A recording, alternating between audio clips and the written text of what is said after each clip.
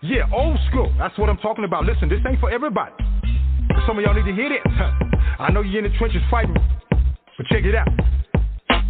I'm gonna put it down like this so I can help the saints understand. Everything you're going through is all part of the master plan. Or what? You thought because you got saved everything was gonna be peaches and cream? You better wake up, son. Don't nothing come to a sleeper but a dream. Faith without works is dead. Read your Bible, you know what it says. He who don't work don't eat. Blackers don't get fed. Yeah, Jesus said he who puts his hand to the plow looks back the same ain't fit. Some of y'all ain't been in the trenches 5 minutes and you about ready to quit. I ain't mad at ya, I'm just hitting you with the real. If you died for me and I was still tripping, now how you think that make you feel? Check this out, deep game, this here's deep. Some of y'all ain't sawing nothing but you studied trying to reach. But unto him who is able to position faultless by his glory. Struggles might be part of your testimony, but it ain't the end of the story. Now the point is this was prophesied way back in the day. Choir, sing your hook right here and see if the church can relate. I know we can make it.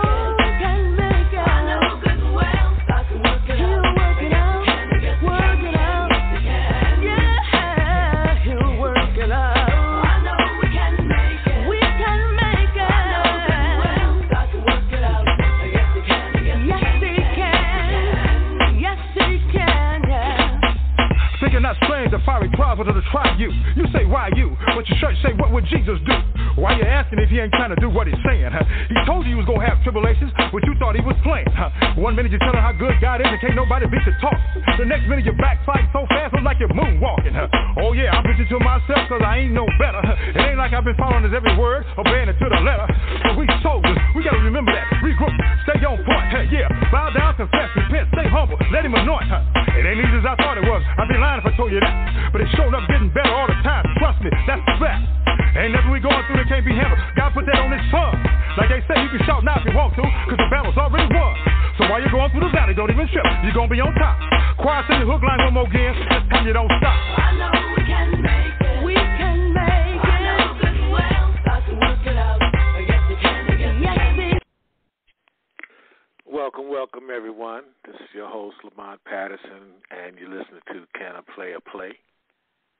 I just want to give a minute or so to big boys upstairs. It's my belief, and I hope it is yours too. With his help, he's going to be able to work this thing out, this thing called life. You know, it's a lot of people going through trials and tribulations in different parts of the world. You know, we definitely going to send out our blessings and our prayers to help them get their things and their lives together, you know, because it's a lot of stuff going on. Well, anyway, today we're going to be moving forward with Mr. Tim Ward's series, Resetting Our Future series. And our guest today is Dr. Claire Nelson. And the topic of today's show is how to get smart. So I want to give you guys a hot second and get a pencil and your notepad out. You know, because, you know, it's my belief, a lot of people, you know, they're walking around asleep, but their eyes is wide open, but they still sleep. So, you know, they think they're smart. But you're not really not. But we're going to talk about that anyway. So we're going to see.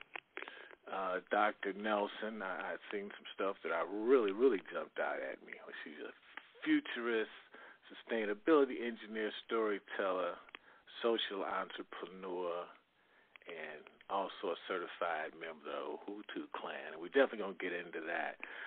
Dr. Nelson, are you with us? I am with you. Are you hearing me? I am hearing you loud and clear. Thank you so much for joining us. Well, thank you for having me. I am with you on Can I Play a Play? And I thought, okay, this sounds like some real hardcore Washington, D.C., or they call that music again, that they play in D.C. I'm like, okay, this is my kind of music. I can get down with that. You know, Dr. Nelson, you know, when I came up with the title of this show, you know, people saying, what is this guy really talking about? You know, he's really talking some urban ethnic stuff. But I thought about it, and I said, to me, the real players of this country, I mean, if you think about it, who are the real players of this country, of this world in which we live in? I mean, who are the actual shot callers? Who are the people that could actually touch and cause or make changes in people's lives, or who can affect them in a positive way. So my thought was those are the players that I was trying to reach, the head of corporations, the presidents, the CEOs, the people such as yourself that have a positive message that could affect change. So that's where my head was when I came up with the title of the show. Yeah, and let me tell you something. So I said, okay, am I a player? And then I started saying, okay, yeah, because I do play the game. I'm trying to play the game. Then I added, but I'm doing more than trying to play the game. I'm actually trying to change the rules of the game. So that's, I am beyond just being the player. I'm also trying to be a game maker. Well, that you're exactly the type of person that the show actually caters to, because you're doing something positive that can affect change that hopefully our listeners can benefit from and move forward to make this a better place. So, Dr. Nelson, without me rattling off at the mouth, I'll give you the floor. Would you tell our listeners a little bit about who you are and what you do? Well, I am Dr. Claire Naz, as you heard. Right now, I am what I call a retreaded advocate for change, or conjurer of change. And my book, Smart Futures for a Flourishing World, builds on my history as an international development practitioner and my role and studies as an engineer, as well as the work I do in the community and as an organizer. My passion is storytelling.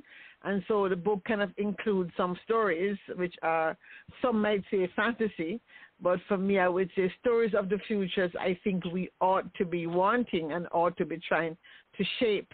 And so that's why I'm in a nutshell. I'm sort of, as you heard, a member of the Ohotu clan, a clan which I'm proud to be maybe the founding member. I think I've found a few people to join. And Ohotu stands for the outliers, heretics, outlaws, troublemakers, and unreasonables who have at some point or another been told that, how to call it, their going is enough for something, they should sit to one side. So this is for people who have been told they're trying to be too much, go and sit aside. The Ohotu clan is those of us who have decided we're not going to do that. We are going to actually try to not just play, but also change the game. Well, you definitely got your work cut out for you. I definitely believe that. Yes, yes. And some of my friends say I'm sort of crazy. And as I was thinking about it this morning, as I came up with this idea, also on the board of the World Future Study Federation, which is a peak body for the United Nations, of futurists, mostly academic futurists. I think a couple of us are more on the advocate, activist side. But in writing, I'm an editor of the magazine called Human Futures that they put out. I was writing my piece and I started thinking about the sort of dislocation some of us are feeling right now, being on lockdown for so long. I mean, when it first started, we thought it was just like a crisis, it was a big crisis, and then it would be over. But now it's like a chronic condition. And so sometimes we wake up with this feeling like, wait a minute, are we still in this, or are we like, am I still dreaming, or like, did I wake up and is it over yet? And so it's about, the book is about that. It's about helping us to kind of live through this moment of transition, which is not just going to be the 1-2 years of the COVID pandemic. This has sort of brought us more sharply into focus, but the transition that we're going through as we grapple with all these fantastic technological marvels that we as humans have created, and trying to figure out how do we really manage to ride the wave of our genius without drowning in this genius. Wow. So tell us a little bit, why did you write your book? I wrote the book Smart Futures for a Flourishing World because for a long time I've been talking about smart Caribbean, smart this, smart futures. I came up with the phrase smart futures one day when I was probably running a workshop with my crew that does Caribbean stuff, and just quarreling because I couldn't figure out something my phone was doing. And I started saying, everything is smart, you know, smart city, smart car, smart watch, smart clothes, smart house, and we're the most dumbest things out here. We're trying to kill ourselves. What we need is some smart futures thinking. So that's how the smart futures came up, and I kept on using the phrase. And then when I was approached by Changemaker Books, they had heard about me from somebody else. They said, okay, we hear you're one of these people who are always making change. Is there a book in you? And I said, well, maybe, I don't know. I'd like to tell stories, but I hemmed and hawed, and then my best friend said, no. You're not going to let this opportunity go by. It's time for you to put your ideas on paper and time for you to take your ideas to the world, because you've been talking about this for years.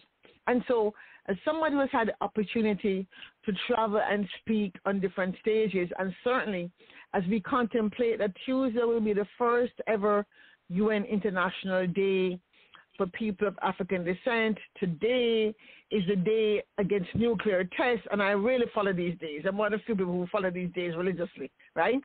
I thought that it was time enough for an island girl that represents a minority voice in the power structure, but a majority voice in the number of public people structure, to sort of get on the table. And I listened to my Shiro, who thought, if they don't make space for you, bring a folding chair.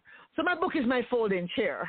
I brought my folding chair to the room, and so I'm saying, okay, you don't make a seat for me. I'm going to sit down anyway and put my 2 cents in this thing, because we are at a moment of real crisis or a pregnant pause. We have to make decisions. And the book is about my idea of how do we change enough people's minds that we can turn the ship in the right direction. So it's about paradigm shifts. How do we get people to think differently about the future that they are creating? Because everybody is creating a future of one sort or another. Did you actually come up with a solution for that? Yes, I did. because yes, I came up with a solution. Nelson, I think a lot of people in this country, unfortunately, are just stuck on stupid. I do. They run up on an obstacle. I mean, I'm just being honest. Think about it. I mean, when they run up on an obstacle, 50% of them, they stand there and they ponder that obstacle for hours, days and days. They ponder that obstacle. And without just giving a little thought, well, how do I go over it, under it, around it? They just sitting there looking at it like, oh, wow, what do I do? I mean, like, oh, man, you only got a couple choices to go under it, over it, around it, but get going. Just don't stay there. Right, you're so right. I mean, the question is, a lot of people look at the obstacles as opposed to looking out at the horizon.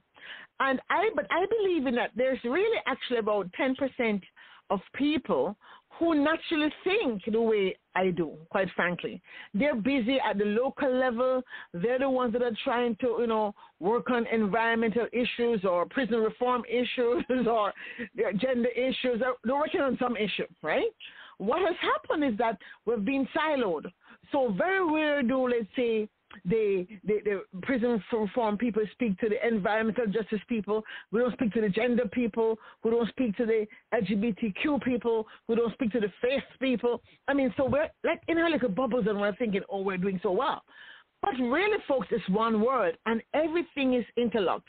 You see, the cover of my book has the Mother Earth kind of hugging the earth, and her arms are wrapping. And the idea is that if we can just get 11% of us to believe that we have, in our own way, are driving towards the same goal of a smart future where we're trying to meet the global sustainability goals, but we now see ourselves as part of an ecosystem of interlocutory energy people, water people, ocean people, food people, and all these other people.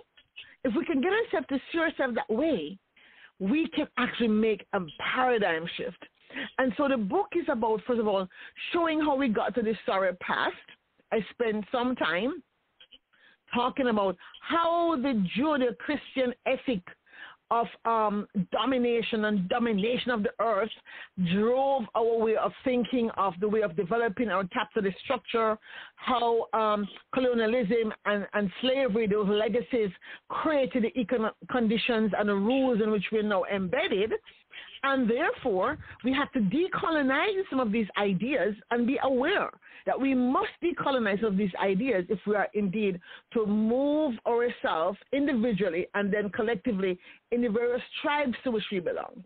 And so the book kind of imagines the tribes as being, how is the world organized? Politics, civil society, private sector, so faith community, there are different tribes to which we belong. And we all belong to like 20 different tribes, based on the ways we define ourselves. And in each and every one of these tribes in which we're playing this game, right, we need to play by the same 5 rules, the 5 questions that the 5 smart futures think. So, and the acronym smells smart. So that's my solution. You don't have to do a degree. You don't have to do a certification program. Your boss doesn't have to approve this way of thinking. You just have to make a choice to think this way. Wow. It sounds wonderful and it sounds pretty simple to do. I just have the same little thing gnawing at me. It always goes back to it just goes back to the politicians. Yes. It's the politicians with their different philosophies. They claim that they're paying attention to the climate control and the future, but I hear what they're saying. But one way, is it really true? Because if that is the case, how are we where we are today? Well, a large part of our society, as you know, certainly in America and the West or the global North, is based on capitalism. And those rules were written long before you and I were born. And many people who have come and tried to change it have just nibbled at the edges. And even today, you look at the new economic thought movement, trying to look at, can we reinvent cooperatives, or can we look at local money or local exchanges? It's still like a clique of people doing it. But I take hope in the fact that 170-something countries agree that the UN Sustainable Development Goals will have these targets. And you're right. Now here comes it. These people go to these conferences and they make these big pronouncements, and then they go back and they don't finance anything, right? Or the experience of the day is that, I have to get reelected, so I have to do what it keeps to keep me in power, and the long-term thinking is not there. And so my approach is really not about trying to get the politicians to do anything. It's about trying to get those of us in civil society, which I call the plural tribe, or given that even capitalists are now beginning to recognize that they can't continue using up Mother Earth's resources without her paying us back. Hence, we're getting paid back, if it's not wildfires, if it's not tornadoes, if it's not hurricanes. She's saying, I've been telling you guys, you got to kind of calm down, sit still, and take care of me, your mother, and we're not doing that. So we're paying a price. And even people who are diehard, let's say, money makers first, I call those the merchant tribe, are saying, wait a minute, maybe we should be like a little bit more mindful of how we're doing our capitalism. Maybe we need to talk about a circular economy or even a regenerative economy. Wow, what if we could fix some of the things we have done wrong? And so when you find those 10 or 15 people in a corporation usually fighting against the odds, the question is, how do we give them a simple tool to think about the way they're moving and to help other people to come on board with them? And so my 5 questions really help to do that. And the word so smart. So the first question is, how are we contributing to a sustainable system by virtue of this policy or this program or this product that we are selling? How are we doing that? And I think by taking the power out of this, the politicians who lead us are the leaders of our brave new world idea, and said, no, if enough of us who consider ourselves leaders decide that I'm working on water, that I'm going to use these same 5 questions. I'm working on energy. I'm going to use these 5 questions. I'm working on justice systems. I'm going to use the same 5 questions. How is the justice system creating to, in this case, the sustainability is not sustainability of the prison system. It's very sustainable, right? Because certainly in America, we have a whole policy that feeds the prison pipeline, right? In this case, what's wrong with the prison system is that the metric is based on the assumption that we actually want to keep 33% of black males in prison. So that metric is not a moral metric, right? So how do you get people to change that metric? And so when the people who are now coming together to talk about defund the police, for example, what does that mean?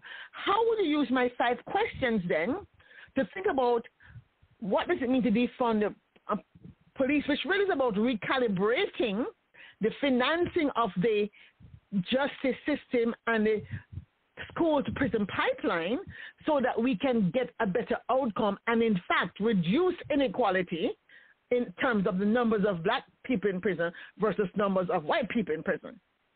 So those are some of the questions that these simple questions help people to more quickly wrap their arms around so they can move forward as a collective in thinking in the same way. So what do I mean by that? You might say, think in the same way. We don't all think the same way. Exactly. We don't all think the same way. But if we ask the same question, right, whether I'm an engineer or you are a sociologist, if we're in the room talking about the same problem and we ask the same question of the problem situation, my argument is we're better able to see the different elements of this complex system which we have not been able to take care of because usually we are blindsided. It's just our point of view. And because I don't understand how sociologists think, I don't know what they're talking about. And the sociologists don't understand what the engineers are talking about.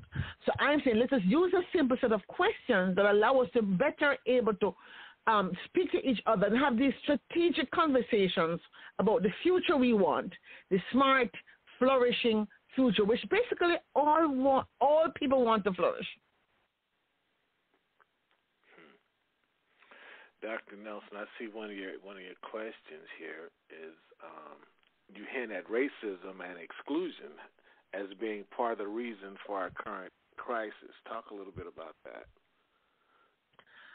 Well, when you look at the way in which, let's take at the global level, mineral extraction from Africa, for example, right? European countries have been quite happy to just extract the raw material, leave the findings of the whether it's bauxite or cobalt or coltan or whatever, leave the place kind of scarred and ravaged by their mining practices because they have not valued the space of, let's say, those African countries, those African villages, those African terrain that have been scarred by mining. That's part of the racism construct that has created the economy in which we live. That dynamic plays out here in the U.S. as well. If you look at where certain, let's say, the solid waste systems are placed, where prison systems are built, where industrial factories are built, and typically those areas, the people who live around those areas are poorer, so therefore when they're spewing carbon in the air, the profit people are not going to say, okay, we're not going to put money on to kind of scrub the air because who cares, those are just, whatever, black people, they have no power anyway. So we don't have to pay extra to clean the air, whereas if it was a white neighborhood, they would clean the air. So some of the challenges we're facing in terms of healthcare, some of the challenges we're facing in terms of the inequity gap between countries and within countries is based on the construct of the value of a black life is less than the value of a white life. And I think you might find this when you look at, for example, I haven't done the research, but certainly I'd love to see somebody in the insurance industry, for example, challenge me on this and then do the research and come back and tell me what the number is. But I'm sure there's a number, a lifespan number, that people in the in actuarial societies put on the value of the life of, say, a black person in America versus a black person in Nigeria, right? And so if you're to file a lawsuit, for example, that's the number they use to decide if you should be paid that amount. So those are the ways in which I think very subtle, insidious ways that exist in a rule book that governs our system. And if we look at the global rule books, there have been very few majority black countries that have been at the table of the rule book making. So the G7 makes the rules about the economy and global security, the nuclear arms rules, for example. Then you have the G20. And even recently we'll see the conversation that the G20 is planning to have an agreement with Africa. And somebody posted in the same chat, well, why not have the G21? Why should Africa be not be at the table? Why do you have to meet separately and then come and say, oh, okay, well, we're going to do this with you. So what we're saying is, as we talk about this new economic world order, which is trying to be birthed, and I think COVID might be part of the kind of spiritual incident. It's a physical incident, but it has a spiritual meaning. Yeah. And it's meant to have a stop. Everybody's in the same boat, right? And now we're all flung onto the ether, right? This energy space called the internet. And we now are getting comfortable with not traveling, but many of us have spent the last year talking to people in Timbuktu, Poland, Australia. I mean, and all of a sudden we have these friends from all over the world. And we find, wait a minute, I have something in common with this person. I've never met them in physical, except virtual. And now we see, well, maybe, just maybe, but maybe, COVID is a blessing in disguise. That if enough of us say, no, let's not build back better because we don't want to build back with the same formula. We actually want to change the formula. So let us build forward to a flourishing future. That's the conversation I want to have. And that's why I'm so delighted to have the opportunity to come and speak to your audience who don't know me from Adam. I don't know from Adam. But the point is, maybe 10 people might say, hey, this one made some sense. I'm going to go get a book and have her come and talk to my school or my church or my youth group.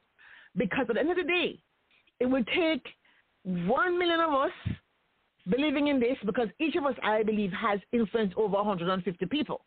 So if I can get to 1 million people, I can actually reach 150 million people. So that's my crazy idea. And that's why I'm part of the series, because it was a crazy idea. Right? Well, you definitely you definitely reaching a whole lot of people today. That's for sure. But I just want to say today to our listeners, we're talking to Dr. Claire Nelson, and the topic of the show is how to get smart. If you'd like to call in, the call-in number is 646-929-2870. Press number 1 on your phone, and we'll be glad to let you in and join the conversation. Don't be What's the number afraid. again? I'm going to put it on my Facebook page. What's the number again? 646-what? 646-929-2870. Okay. All right. You can call in and speak to Dr. Claire Nelson right now. And we're speaking on her book, Smart Futures for a Flourishing World. Dr. Nelson, tell me, and I'm sure our listeners want to know, what is Afrofuturism? Okay, so Afrofuturism is an arts movement. It's considered to be mostly a speculative arts movement that people of African descent have outpictured in visual arts, in literature, in story making about a future that is Black-centered or African-centered. So in a sense, I would not say that I'm an Afrofuturist from an artistic standpoint, but certainly the stories in the book might be considered Afrofuturist type of stories because they're very much centered in a Black perspective of what the future should look like. So separate from futurists like myself, we're also an engineer. We are also working on general issues like energy futures. What should energy look like? How can we help countries and governments and companies reach our goals of decarbonization that we need to get to kind of stop, reduce, I shouldn't say stop, to withdraw down on the pace of climate change. So Afrofuturists are not necessarily people who practice futures and strategic foresight in the way I do as a living consultant and speaker. But they're very important in how we storify the world we live, that narrative that they tell. And one of the things I've been really looking for, and some of the people I'm talking to, we're looking for what we call near future, that means between now and 2040, speculative fiction that is not fantasy. Because if we can get enough black people writing about the future from a non-fantasy perspective, taking account what technology is doing now and how it's shaping out to be and what could be, then we can have some narrative that's hopefully is not dystopian, that is what I call a normotopian view of how we're going to treat issue of AI in the next 5 years. It's moving so fast, right? How we're going to treat the issue of robotics and jobs being made into robots. Even China is testing robots in fast food factories. So if China perfects using robots in fast food restaurants, then what's going to happen in America when, so many of those jobs are held by people in low income? So all of these questions we have to be asking right now. What is the metric that makes us say it's okay for somebody to not have a job, even though, yes, it might be a minimum wage job, but if it is a job, and let's talk about that wage, wage needs to also go up. But what's the point of talking about a universal basic income to tell people to go home and sit down and do what? So humans are not just their job, but for many people, their job gives them a sense of purpose, a sense of identity, gives them a sense of pride. And for people who hate their jobs, yes, they would love to be replaced by a robot so they can go off and do other things. But then are we preparing our young people, whether it's here or in Jamaica or in Nigeria, for the future that's coming if we choose to make the investment in technology the driving, let's say, driving force that we're tending to do right now? There's a whole sort of a glorification of technology. As we're going to all be like transhumans. We're all going to be like augmented reality and that kind of consciousness. And I'm saying to myself, some of these people need to speak to people at my church who are already extra-conscious people. They're already talking to the stars because they already trained their mind to do that without being augmented.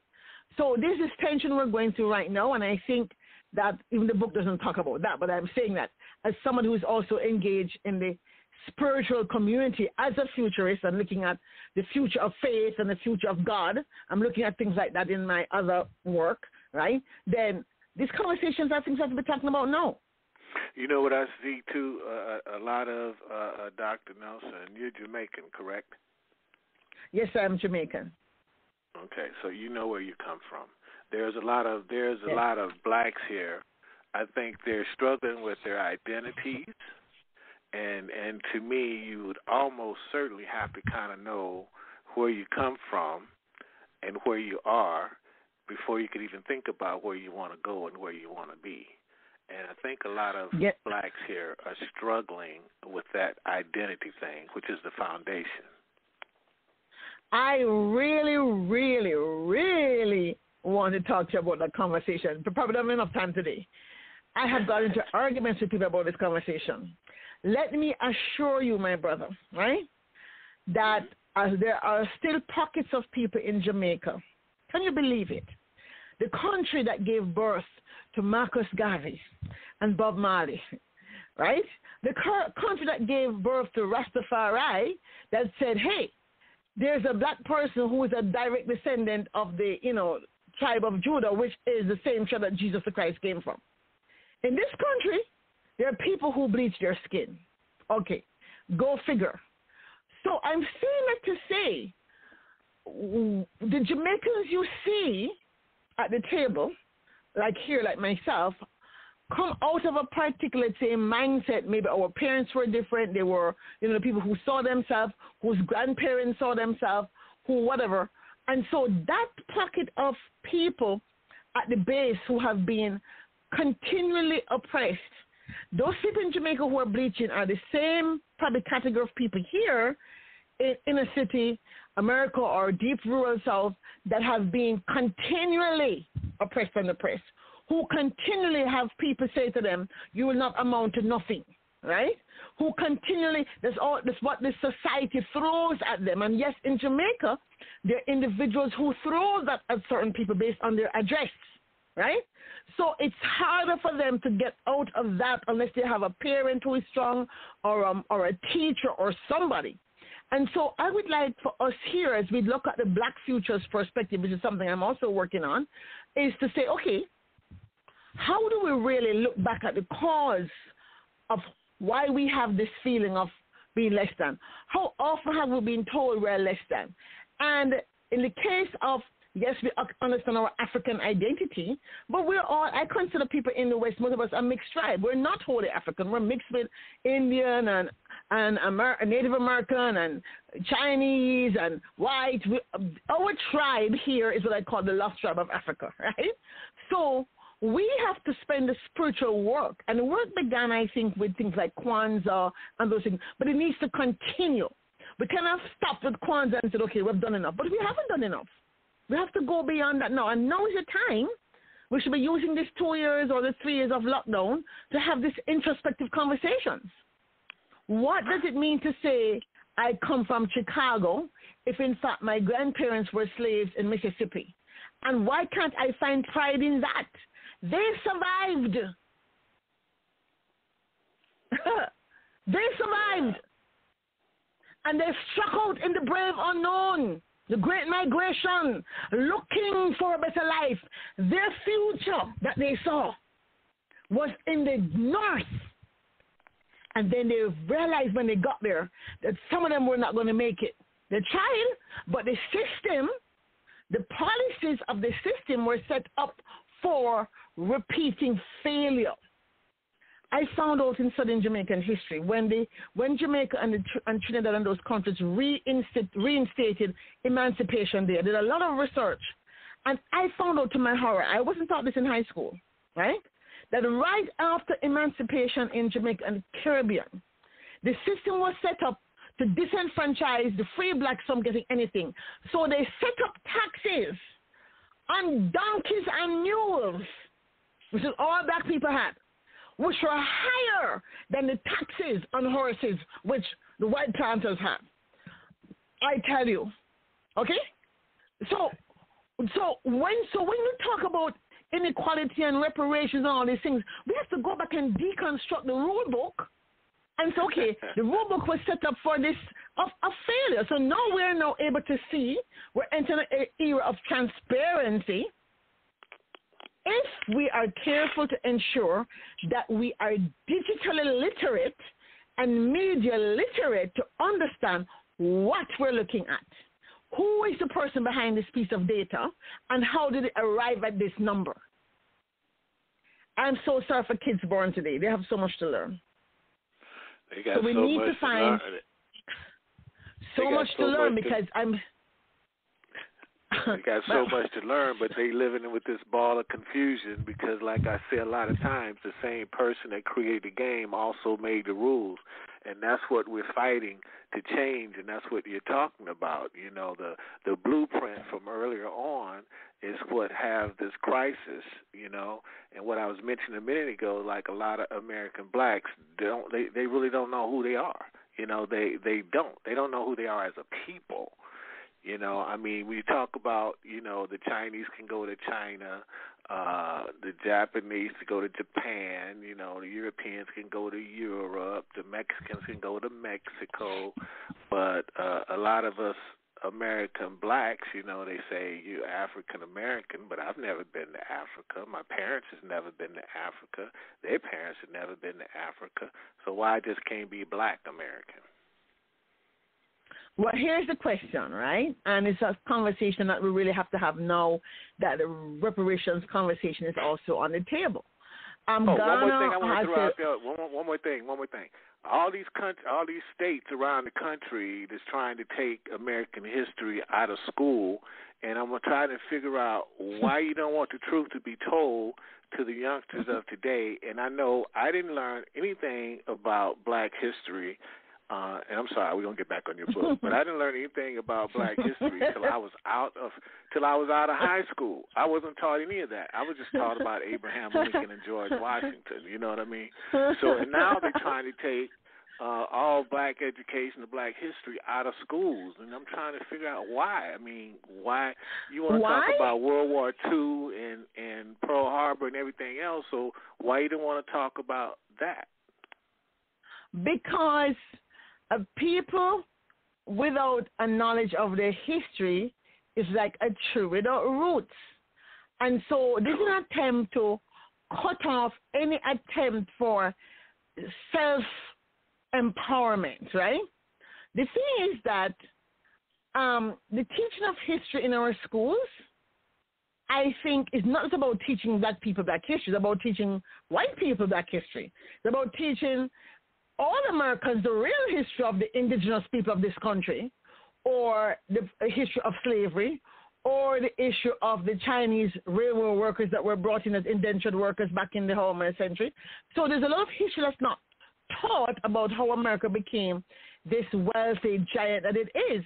And not to take away from what is good about America, in the sense that I like to tell people, and the reason why I became a Caribbean activist and a Caribbean advocate was I thought, well, okay, we're here. Why are we all coming here? We're all coming here because we believe in this concept which was sold to us, that, okay, freedom, independence, life and liberty, and the pursuit of happiness. All right. We can come here. No matter how poor you are, you can make something of yourself. Lo and behold, when you come here, you find it's not as easy as it's made to be in the movies, but still you can. If you believe in yourself and you just keep your head down, you can do it. So we do it.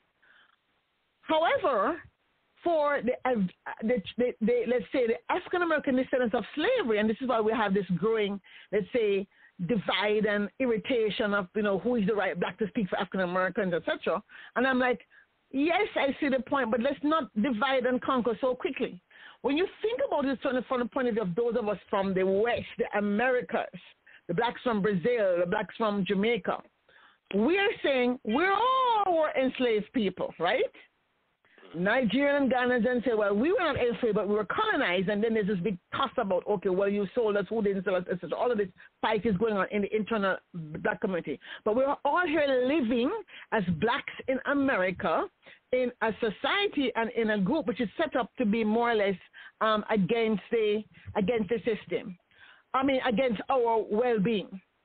So taking history out would do a great damage to us, but I think would even do a greater damage to the white majority who needs to understand the world into which we're going. In our new world order, you see how fast China and India are moving, right? China plans to be on the moon the same time as America. India is doing nuclear testing. Pakistan, I think, is doing nuclear testing. So who is going to be left behind other than people of African descent, at the rate of which we're going? So we need to be not waiting on the school system to teach us. We need to have our churches engaged in teaching black history. So do not wait until it is done unto you. Learn the lessons from Garvey and the people from our heroes who, in the case of Jamaica, we have heroes that were executed for uprisings, right? Lots of slave uprisings were done in the Caribbean region. And even Barbados, they have a slave uprising. The guy was roasted alive for the slave uprising, right? So we have these ancestors of ours that said, well, okay, if they were able to try, we can at least try to do what we can. So use the spaces we do have. Use our churches, our professional clubs, our Jack and Jill clubs, etc., to do the work to teach ourselves. And if we have allies from the white community who say, hey, can you come and talk to my people about my students in the Jewish club or the, whatever club about black history, don't say, it's not my job to teach you, go learn yourself. What's the point of that attitude? No point. I mean, I think we're being sort of snarky, and I understand if you're tired of being the only black in the room. I've been the only black in the room most of my life in engineering, for example. But at some point, if somebody asks you, and you can sense when they're being snarky and when they really want to know. And if somebody comes to you with an energy that tells you they really just really want to know and they really want to do better or try to understand why things are the way they are, I think we have to recognize that part of our gift, those of us who have the privilege of having gone to university and are able to be the only person in the room in the engineering fraternity or the accounting fraternity or the corporate, whatever, C-suite, is to say, well, I'm going to be able to talk about it right now, but here's a book you can read. And here's an organization you can go to, and I will go with you if you'd like. I mean, find a way if you don't want to deal with it yourself because it's too much stress, it's not your job, I agree. But to just kind of put the block, I think, is doing a disservice if we're trying to say, how do we have these strategic conversations to the future we want? So the question about history is not irrelevant to the book about the future. I start the book in the history exactly for that reason. How can we build a future if we don't know where we're coming from? Right. That is so true. That is so true. Yeah, Marcus Garvey, right? And so I think as we watch the noise about critical race theory versus history, all of a sudden now everything is conflated into critical race theory. Every single data point in history is now a critical race theory issue. So totally overblown, right? But those of us who are wise have to watch and say, okay, I see what's going on. So let me have my plan B, my plan C, and my plan D in place, and let me find allies where I can to ensure that if this is how it's going to play out, we have a plan C and a plan D to fall back on. I'm going to the moon with you. Ah, exactly. I hope you are. Yay. Moon runnings. That group is called the Upstarts, United Planetary Society to assure the rights to space. Yeah, boy. I know you're going to have them going. So let me ask you a question in regards to your book, Dr. Nelson. Yes. Why did you include mythology? Ah, all right. So for your listeners, mythology is a big part of my book. I start with a great global planetary myth where Anansi, my personal hero, takes center stage, right? And I wanted to start there because so much of what we are experiencing is built on the European mythology, right?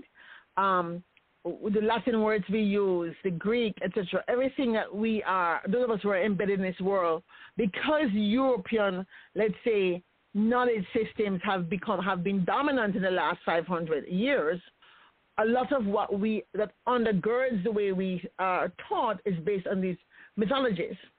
And when I was doing anti-racism work at the IDB, I was vilified a lot, so I had to try to find a way to, tone it down.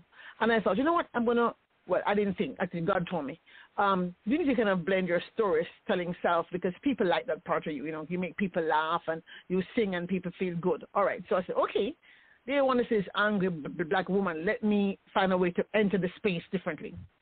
So I started doing research on mythologies about how we were created as humans. And most mythological stories have the god of that tribe only creating that tribe, right?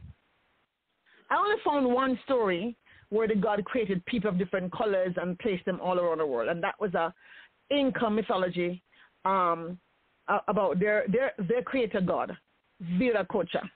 And so ever since I found it, I've been fascinated by, wow, if at the core of our societies we were told that everybody that doesn't look like us is an other and ought to be feared and is dangerous and ought not to be trusted, and that's the core meme of ourselves as a humanity, how do we get to shift that now that we're a planetary species, we've gone to the moon, we see that we're one planet without borders, but we're still operating from this old mythology? So my great dream is to create a mythology that is a planetary mythology. And so this is why I put in the book a planetary mythology where all the gods come together. The Norse god of chaos, Zeus, Nyame from the Ashanti, this one from the Peru, Inca. All the gods come together to discuss the human problem. And it's a tongue-in-cheek story. Yes, it's meant to be humorous. Obviously, it's a mythology story which I made up. But I really wanted to think, wait a minute. If these stories are the formation of our creation mythologies, Egyptian gods, Sumerian gods, Indian gods, Shiva, all these people, what if they really were actually having these conversations about these things that they've created, carrying on as if to say, they're all that and about to self-destruct the earth?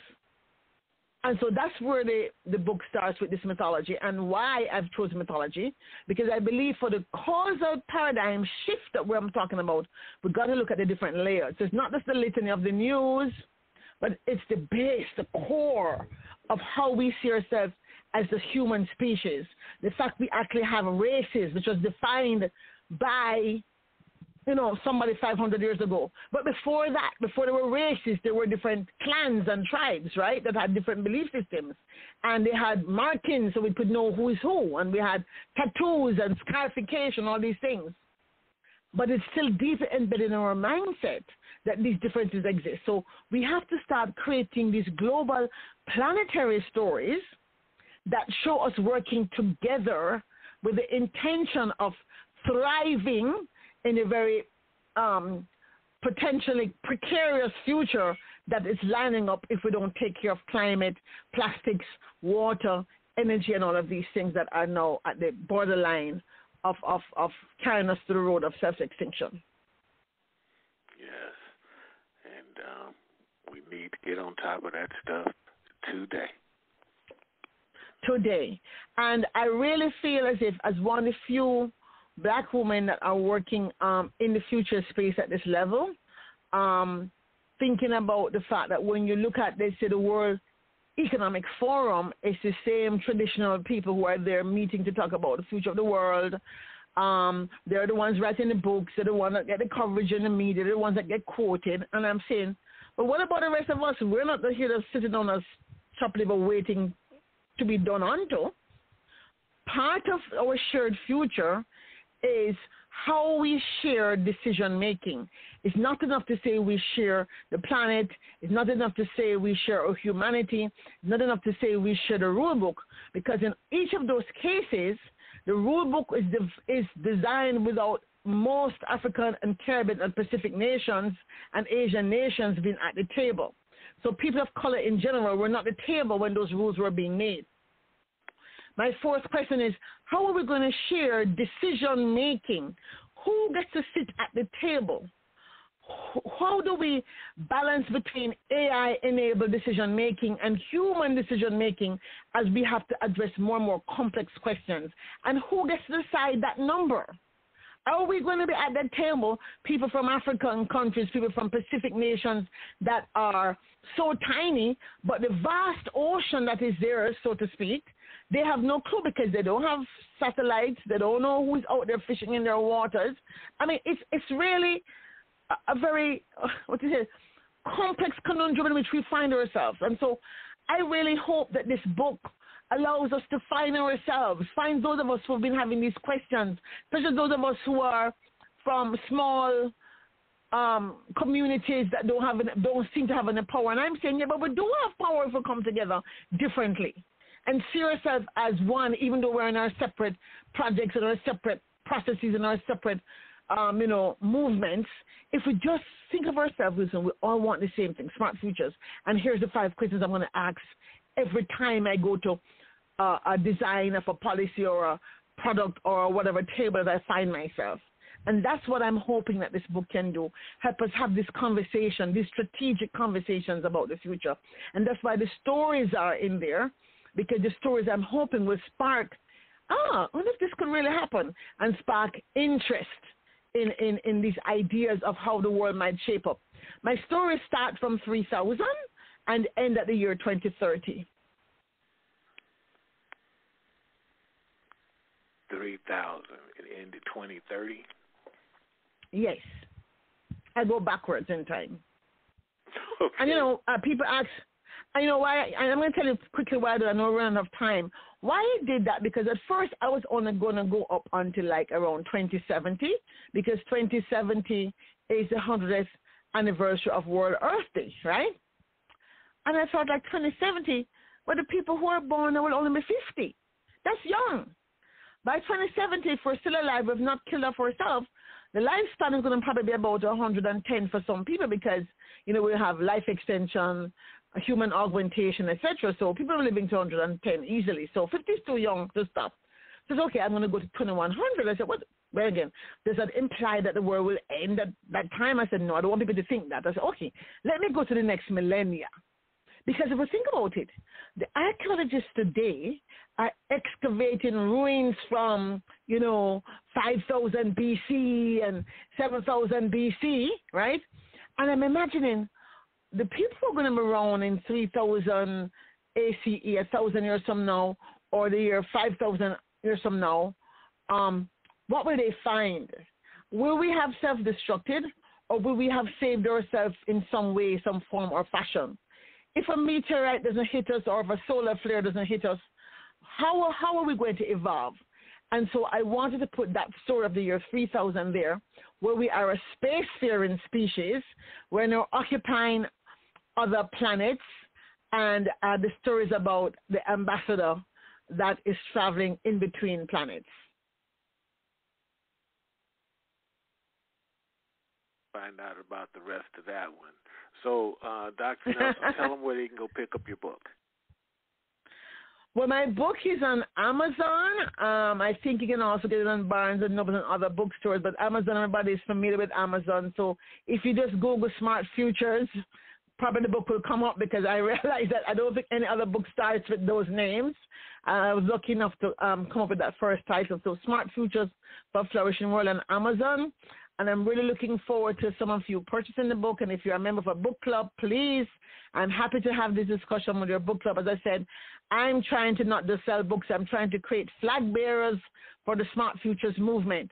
It's really going to take 1 million of us to be talking about this across the world, and here in the U.S., in the Caribbean, in Africa, wherever you're listening to the sound of my voice, to sort of say, you know what, I have been thinking about these things for a long time, and this is not so hard.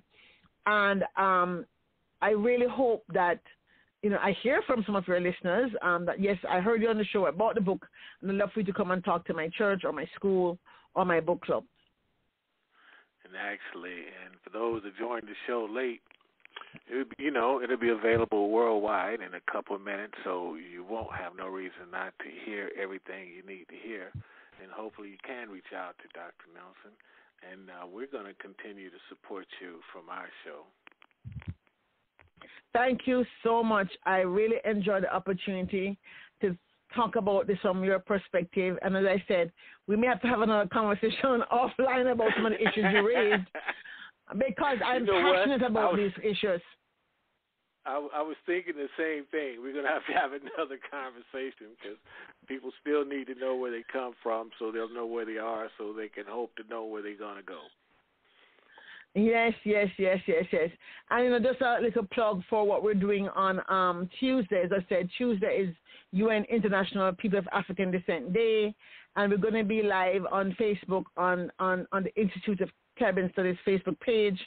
So please, if you dig around and find it, join us there, talking about Darwinomics and what it means to be African descent for the future. How do we create economic empowerment? And this is all building out ideas I've been working on for years, and I just couldn't let the day go by. I couldn't let it go by. I thought about it, but I said, let me call some friends and have this conversation. So I'm really grateful for the opportunity. Thank you so much for having me here. I appreciate it. And thank you so much for coming to join us. We definitely appreciate you. Well, everybody, Dr. Claire Nelson, go pick up a book. Great information for you.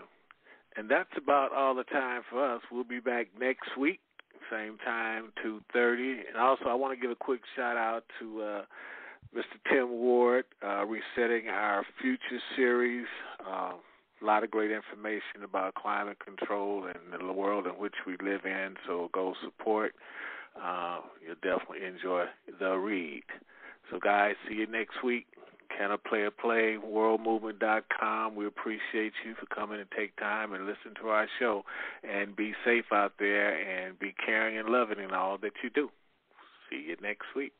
I'm getting to the point now when I get to church, I want to ask somebody, did you mess up before you got saved? So they can say yes. I say, you're the one I want to sit with, because I know you won't praise the Lord. I don't want to sit with no dude who be choosy, who feels like I don't need to lift him up because I already know. Well, why you sitting there like you're dead or so? You got your praise on tilt. You ought to be bumping, jumping, shouting and running on your feet for the second coming. Miss me with that attitude, sweet. You want me to be cool, but I ain't, because I can't. Because if you only know what he done for me, the things that I used to be, how I used to be. I can't lie, I got to testify. I was blind, he opened up my eyes. I know you sanctified now, but there was a time. If it hadn't been for God, you'd have lost your mind. Get with this, I don't miss or resist this. The Lord is not slack concerning his promises. I feel a shout coming on about now. Y'all pray for me, cause it's gonna get loud. Turn up your praise. Turn it up, turn it up. Come on. Turn up your praise. Yeah. Turn it up, turn it up. I feel the spirit of God here. Test 1, 2, is this microphone on? Y'all still sitting down like something's wrong. If the Lord brought you through another day, come on, clap your hands and give God the praise. I know you don't mind praising when the going's good. You want to show him love and how well you should. But can you still praise him through the pains and hurts? Oh yeah, now we having church when money's low, work is slow, won't nothing grow. You're feeling low, that's when it's time to let the devil know. He got to go, you ain't taking no more. And after having done all you can to stand, throw your hands back, lift up your hands, begin to thank the Lord for what he's already done. Count your blessings out loud, one by one. Turn up your praise. Come on. Turn it up, turn it up. Everybody. Turn up your praise. Woo. Turn it up, turn it up. I feel the spirit of God here. Turn up your praise. Hallelujah. Turn it up, turn it up. Turn up your praise. Turn it up, turn it up. Victory shall be mine. Oh yeah. Now let me tell you something. Oh yeah. If you don't get any other taste this year, Oh yeah. moving us Oh yeah. into a new level, Oh yeah. I'm ready to shout now because I already know what I'm going to say. Enemy on your case, quote a verse, don't curse. You're going in the battle, better send you the first. Cause the war is in the spirit, demon feared when they hear. Put the devil in check, he won't come near. Unbelievers, they know him. They say you'll be faking, pointing at me laughing. They be praise, I hate him. But just because I'm humble don't mean I'm soft. When I'm praising my God, you best back off. Cause I'm a child. So tell them what they do, they're coming wrong. I got the break for you, that's why I think him out loud for my daily bread. Cause I'm not a closed mouth, don't get fed. So don't better get upset, it's just me and the boys. With no regret, don't give a heck, making a joyful noise. Taking a praise to another level, and ain't nobody mad but the devil.